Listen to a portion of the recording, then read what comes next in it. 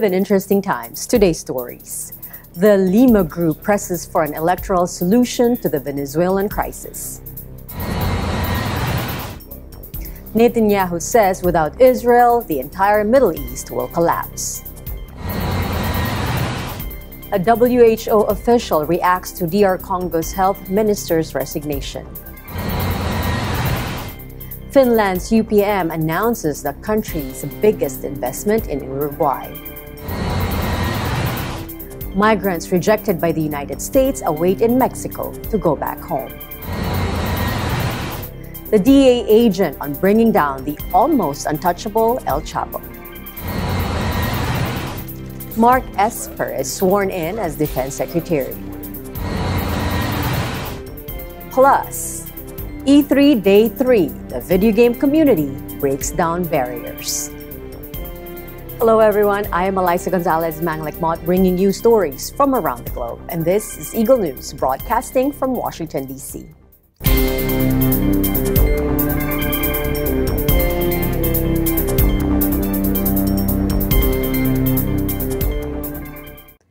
The Lima Group urged Venezuela's government to not delay the calling of presidential elections and threatened President Nicolas Maduro with pressure measures and additional sanctions as left-wing activists demonstrated outside the Foreign Ministry where the meeting of the Lima Group took place.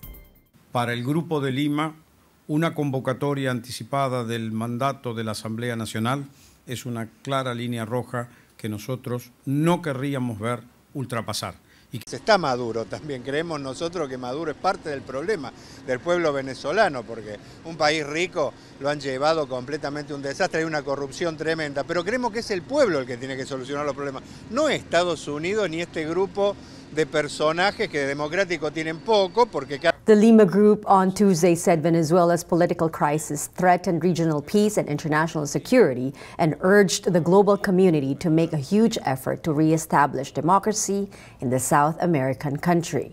The group of a dozen Latin American countries and Canada helping to mediate the Venezuelan crisis urged the world to push Caracas to hold new presidential elections, a move socialist leader Nicolas Maduro has refused to consider. Venezuela was thrust into a political impasse 6 months ago when opposition leader Juan Guaido declared himself acting president after branding Maduro a usurper because of his fraudulent 2018 re-election. Government opposition talks are stalled as Guaido, recognized by more than 50 countries, is demanding that Maduro step down and hold new elections. Argentine Foreign Minister Jorge Fauri at the Lima Group meeting in Buenos Aires said, quote, "While a dictator is in power in Venezuela, all our democracies are more fragile." E instan a la dictadura de Nicolás Maduro a no utilizar dichos procesos para dilatar la convocatoria de elecciones presidenciales con todas las garantías, a la mayor brevedad posible. En caso de no alcanzarse ese objetivo, se impondrán medidas de presión y sanciones adicionales. He said the Venezuelan crisis threatens regional peace and security, as well as international security. Most Lima Group members recognize Guaido, who participated by video link.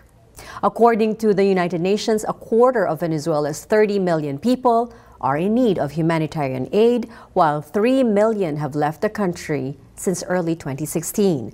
Colombia has taken in 1.3 million Venezuelans, while another 768,000 live in Peru.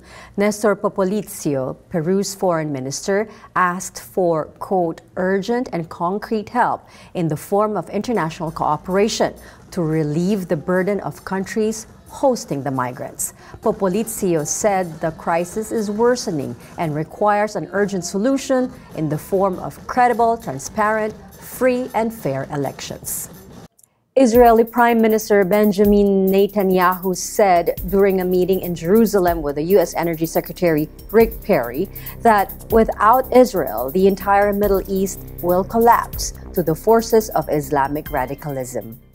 Without Israel, without the things that we do and the things that we stand for and the things that we protect, I think the entire Middle East would collapse to the forces of Islamic radicalism, whether Shiite led by Iran or Sunni radicalism led by by Daesh. I think that we cannot allow Iran to disrupt the flow of oil in international waters. And again, I think the first requirement are the application of still greater pressure on Iran. If I had to say what are the three things that we have to do in the face of Iranian aggression, it is pressure, pressure, and more pressure to force Iran to abandon its nuclear and regional ambitions. Our advancements in energy production, they're historic. But besides producing that energy, we've got to ensure its delivery. And there are bad actors out there. You mentioned one of them earlier. Iran and others would love to disrupt that delivery through cyber attacks. The World Health Organization Deputy Director General says the Ebola response team, quote, has enjoyed working with DR Congo's health minister following his resignation over concerns on a proposed experiment with a new vaccine. Ibrahima Soche Fall added that the WHO recommends clinical trials for new Ebola vaccine candidates. Donc nous avons apprécié la collaboration avec le ministre qui a été sur tous les fronts depuis le début de l'épidémie. Mais nous travaillons dans un contexte extrêmement complexe. Nous avons vu les problèmes de sécurité, nous avons vu la faiblesse du système de santé dans cette zone, les besoins des communautés. Donc ce n'est pas réellement une question de personnes, c'est des défis de système. Et je ne pense pas qu'il y ait eu des problèmes de leadership. Le ministre était présent partout où il était attendu. Ses équipes étaient décentralisées donc au niveau des sous-coordinations, etc. Mais quand on regarde les choses, toutes les équipes n'ont pas les mêmes capacités. À chaque fois, il a fallu faire des ajustements pour avoir les bonnes capacités au niveau du terrain surtout. Le plus important pour moi, c'est d'avoir les vraies capacités en front-line, au niveau aire de santé. L'OMS est au courant de toutes les étapes sur la recherche sur la vaccination. C'est pour cette raison que le vaccin qu'on utilise actuellement, qui est un candidat vaccin, a été recommandé par le comité de sages. Pour les autres vaccins, que ce soit le vaccin Johnson & Johnson ou d'autres candidats vaccins, l'OMS recommande fortement les essais cliniques, qu'on puisse avancer sur les essais cliniques pour avoir donc plus d'informations sur l'efficacité, sur l'innocuité, etc. Donc, mais nous sommes plus donc, sur le terrain, sur les aspects opérationnels. Mais ce qui est important pour nous, OMS, c'est d'accompagner donc, le pays sur la base de structures mises en place et d'arriver à contenir l'épidémie avec les partenaires. DR Congo's health minister resigned Monday, citing his removal as the head of his country's Ebola response and concerns over a proposed experiment with a new unlicensed vaccine. Ilunga objected to suggestions, quote, by actors who have demonstrated a clear lack of ethics to introduce a second vaccine to the country's fight against the highly infectious hemorrhagic virus disease. He wrote, quote, strong pressure has been exerted for several months to roll out a new experiment in the DR Congo.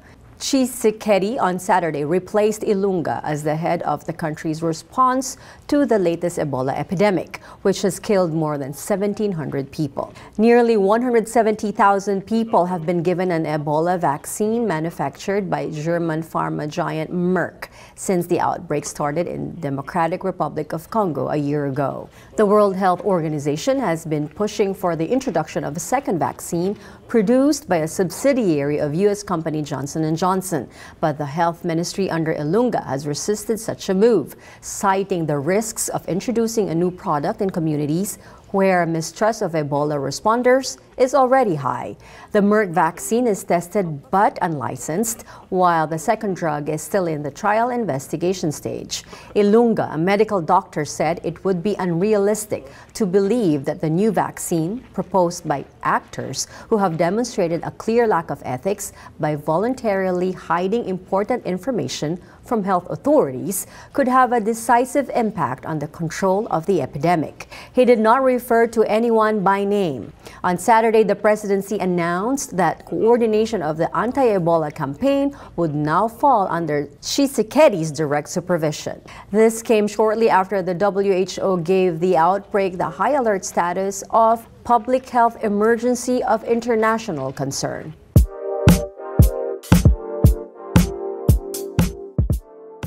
Finnish company UPM announced it will go ahead with plans to invest more than $3 billion to build a pulp plant in Uruguay, calling it the biggest investment the company has ever made. This investment is the biggest company has ever made. I think it's biggest also the forestry sector in Finland has ever made. And thirdly, I think it's also the biggest investment made here in Uruguay. The highly competitive mill investment is $2.7 billion US, and it will grow UPM's current pulp capacity more than 50%. So the mill is scheduled to start up in the second half of 2022. Company will invest $280 million to construct the deep sea port terminal in Montevideo.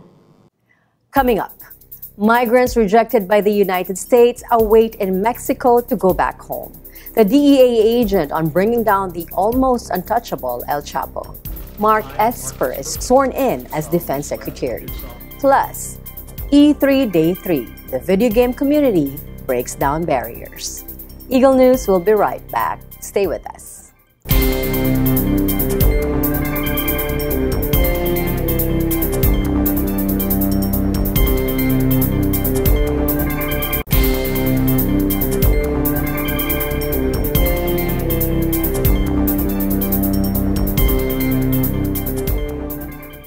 Welcome back. You are watching Eagle News. A group of 70 migrants rejected by the United States awaited in Mexico their political asylum process under the Permanecer en Mexico or Stay in Mexico program of the Migrant Protection Protocols or the MPP, so that rejected migrants can return to Honduras voluntarily when they arrive at the Casa del Migrante in Ciudad Juarez.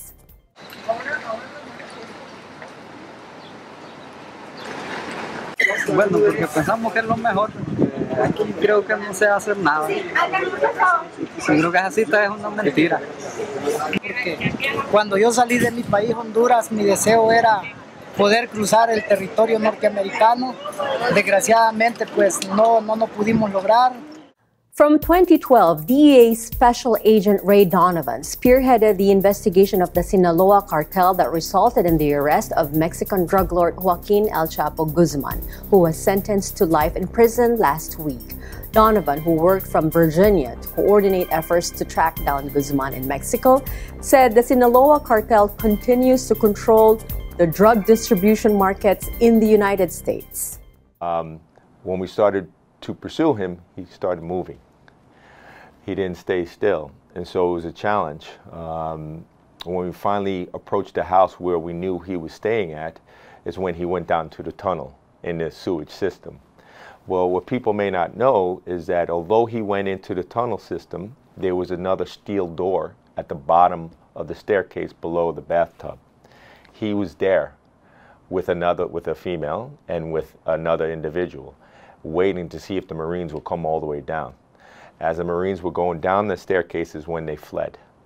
From there, they fled to Mazatlán, to northern Mazatlán, to one beach resort. They stayed there for about 2 days, and then they ended up in the Miramar Hotel. All along, we're passing information between Mexico and the United States law enforcement. We're sharing the information. And after he fled from Culiacán, we had no information to share. We really didn't know. We had an idea he went to Mazatlán. Eventually, a phone number came back up on the radar that we were looking at that placed him down in Mazatlán. Guzman, considered the most powerful drug lord on the planet after Colombian Pablo Escobar was killed in a police shootout in 1993, has been sentenced to life behind bars, nearly 2 decades after he first escaped from a Mexican jail in a cart of dirty laundry. It took a massive team and years of work that saw Donovan manage to identify Guzman's suppliers and partners, along with hitmen, lawyers, and lovers, intel that led to captures in 2014 and 2016. According to Donovan, the New York chief for the Drug Enforcement Administration, or DEA, he now even knows how the kingpin thinks. Guzman's confinement in a maximum security prison located in Colorado's mountain desert brings things full circle for Donovan. I don't think many people believe that we could capture him because here it is, this myth that he was almost untouchable, and we believe though, and I say we because there was a team of people that absolutely believed that if we put everything together and we pursued him relentlessly, we would capture him. So the Sinaloa cartel still controls the vast majority of drug distribution, illicit drug distribution markets in the United States, but cartel New Generation is equally, if not more powerful today than ever before. In February 2014, as head of the DEA's Special Operations Division in Virginia, Donovan oversaw the operation that led to Guzman's arrest in the Pacific Beach Resort Mazatlan, in the crime boss's home region of Sinaloa. But El Chapo escaped yet again that July, this time through a 1.5-kilometer tunnel. Mexican Marines recaptured Guzman in January 2016. He said of that force, they are the crown jewels. They are Mexican national heroes. If it wasn't for them and their partnership, their willingness to collaborate with us, there's no way El Chapo would be in Colorado today. It took coordinated effort between 22 different U.S. government agencies and Mexico. Hundreds of people who Donovan said put their egos aside in pursuit of a common goal: arrest a drug lord accused of trafficking or attempting to move more than 1,250 tons of drugs stateside over a quarter century. The special agent said that El Chapo was also very influential in exposing the United States to fentanyl, lacing heroin with the potent and often fatal drug and helping to foster the current opioid crisis. Donovan's next target is RCQ, or Rafael Caro Quintero, the co-founder of the now disbanded Guadalajara cartel, who in 1985 ordered the murder of DEA agent Enrique Camarena in Mexico after performing blood-curdling torture on him. The drug lord that we want to capture the most is RCQ, Rafael Caro Quintero. Because of him, Kiki Camarena, DEA agent, was killed in 1985. And until he's apprehended, DEA will not stop. Former soldier Mark Esper was sworn in as U.S. Secretary of Defense Tuesday after earning Senate confirmation, filling America's longest ever Pentagon leadership vacuum as Washington faces mounting tensions with Iran and struggles to end the long-running Afghanistan war. President Donald Trump's second Defense Department chief takes over nearly 7 months after the shock departure of Jim Mattis, the deeply respected career U.S. Marine who broke with Trump over policy on the Middle East and Afghanistan. 2 others were made acting defense secretary this year to fill the void, including Patrick Shanahan, who served a 6-month temporary stint but resigned for family reasons in June and withdrew from consideration for the full-time top post. Esper sailed through the confirmation process at lightning speed. He earned broad bipartisan support and was confirmed by a vote of 90-8. Later Tuesday, he was sworn in at the Oval Office ceremony, attended by several Senate Republicans and President Trump, who called it a very important day for the nation. There's no one more qualified to lead the Department of Defense than Mark Esper, a West Point graduate, great student actually. Secretary Esper served our military for 21 years, including in the Gulf War. I'm confident that he will be an outstanding Secretary of Defense. I have absolutely no doubt about it. He is outstanding in every way, and we're honored to have you aboard. Esper's confirmation brings ballast to a Pentagon destabilized by the leadership revolving door since late December and comes as the world's primary military power is engaged in conflicts in countries, including Afghanistan, and is being tested by Tehran. Senate Majority Leader Mitch McConnell, the top Republican in Congress, hailed Esper, who served a 2-year stint as Secretary of the U.S. Army beginning in 2017, as a thoroughly well-prepared nominee who has the respect of the national security community and can hit the ground running. It is an honor of a lifetime to be appointed Secretary of Defense and to lead the greatest military in history. And I will do so with that same energy and commitment to duty, honor, and country that I have for nearly 4 decades since my early days at West Point.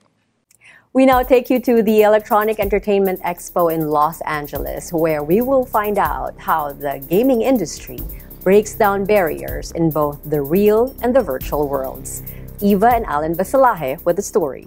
At the E3 Esports Zone, a 10,000 square foot area has been designed for professional and amateur competitors to battle it out in tournaments for games like NBA 2K, Fortnite, and Smash Bros. Ultimate. And with this being the final day of E3 2019, we want to jump in post-haste with a little esports competitive play and, of course, still find time to review some video game goodness on the show floor. In esports, there's many different games, from a Madden NFL football game to a game like League of Legends or Counter-Strike, which is a first-person shooter game. And for enjoyment and for community, people play these games because they spend time with their friends online playing with them. They play to get achievements and to be the best at what they do. And once you start playing in that way, it really fills your life with joy and also companionship from the community of the games you play. Esports in college is becoming a part of the infrastructure of college. So you can go to college now to play for the basketball team or the soccer team or the esports team. It's growing a lot in the college scene because, you know, college people have good reflexes and a lot of time.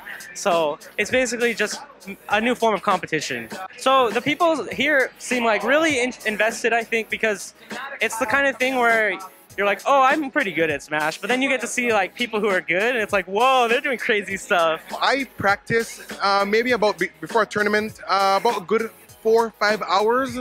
I gotta make sure I know all my techniques. I gotta make sure I know everything about my character, about all my opponents as much as I can. This game, I have to know about maybe around 70, 75 different characters you have to know. I have made so many friends and had so many great experiences because of esports. And overall, it just makes me, I feel, a better person. E3 wouldn't be complete without the occasional photo op or the obligatory wipeout in front of friends.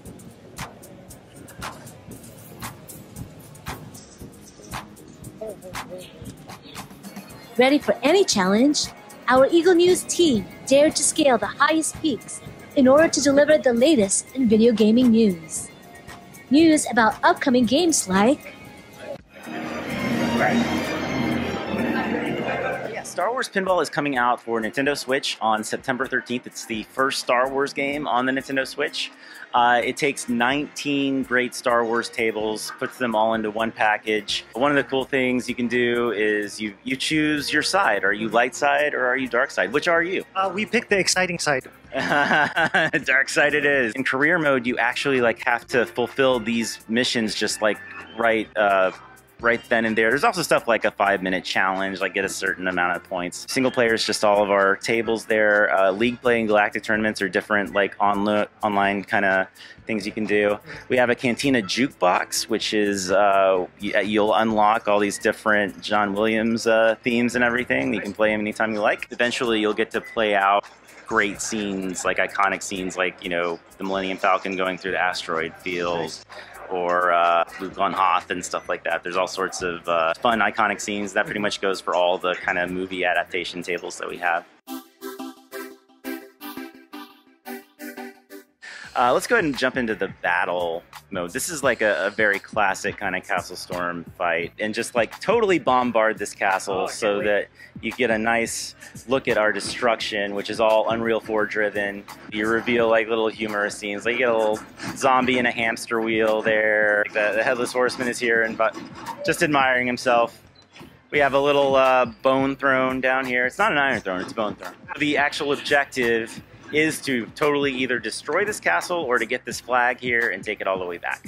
So we're showing off Sea of Thieves here at the stand today. We've got the arena mode, which is our recently released like competitive game mode that we've launched as part of our anniversary edition update. You've got short session-based combat, and you can jump in and play with your friends, and you can kind of experience that PvP experience.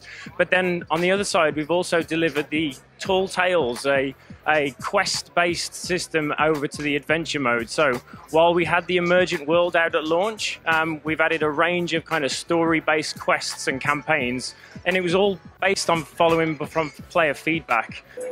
The feedback about E3 was also an important discussion, engaging the prominence of the world's most well-known video game expo. All these exhibits are amazing. From the Nintendo booth, the Link's Awakening, if you haven't seen that, the little figurines on top, it's just been mind-boggling. Pokemon's great. And if you haven't checked out the indie area, there's a lot of good gems over in the indie area to check out. The Nintendo booth was definitely fun. That's what we came here for. So we went and played Pokemon. We played, what else did we get to play? Luigi's Mansion. Luigi's Mansion is a really, really great game. And then I've just come here on the last day to check out the Xbox and see what the streaming service is going to be like. So it's been good. I recommend that. That's pretty amazing. This is the show. This is the show where everything is announced. We get to see the updates to our favorite titles. We get big surprises, and just everyone is psyched about the future of video games. I'm a very big Xbox channel, so I'll be talking about Xbox games I played. Gears of War as well. I got some footage of that, so I'm very excited to talk about that. I'm very impressed by it, and yeah. E3, it's a very busy place. I love it, but if you ever get the chance to come, give it a shot. With consoles and computers promising even more devastatingly beautiful graphics, richer stories, and immersive ways to play, it looks like it's time for me to upgrade to a bigger TV. But first, I'm probably going to need a bigger wall. Walls, however, are broken down in the video game community thanks to things like online play, competitive esports, and big events like E3, where regardless of any personal demographic, each individual is simply recognized as a gamer. Signing off from the Electronic Entertainment Expo at the Los Angeles Convention Center, this is Eva and Alan for Eagle News, and we are 1 with 25. Thanks, Eva and Alan. That is today's Eagle News. Join us tomorrow for stories that matter to you. Visit our websites at eaglenews.net and eaglenewslive.com. Follow us on Twitter at twitter.com/eaglenews and on Facebook at facebook.com/eaglenews. Thank you for watching. I am Eliza Gonzalez Manlakmot, and I am 1 with 25.